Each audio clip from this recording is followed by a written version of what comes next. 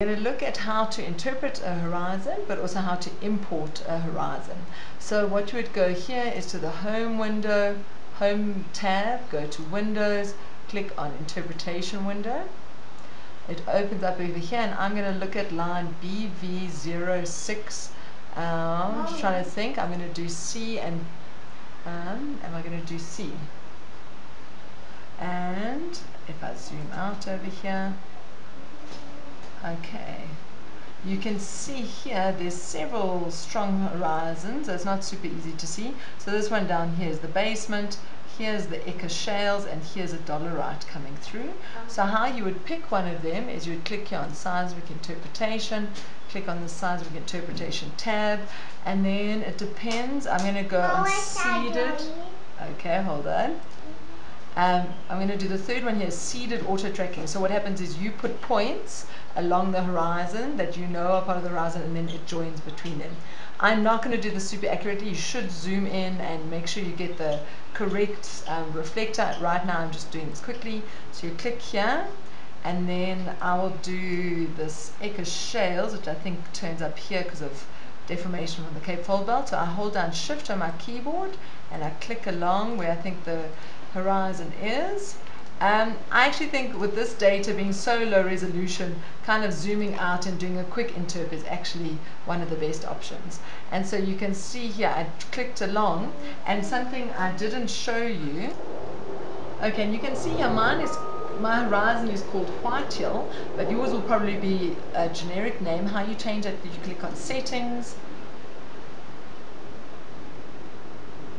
and then you click on info here, and you can change the name over here. Okay, and so once that is done, you can see at the bottom on the left hand side it exports your horizon, and it's created this interpretation folder, and under here is Whitehill. So if you want to export it, you can either highlight all your horizons. I'll just show you here that on this seismic section BVO, this is 05, sorry, this should actually be, sorry, on BV06. Let's just take that off. I'm just going to open another interpretation window. There one, I'm going to put BV06. 06C, that's what I meant to have on. And if we zoom out,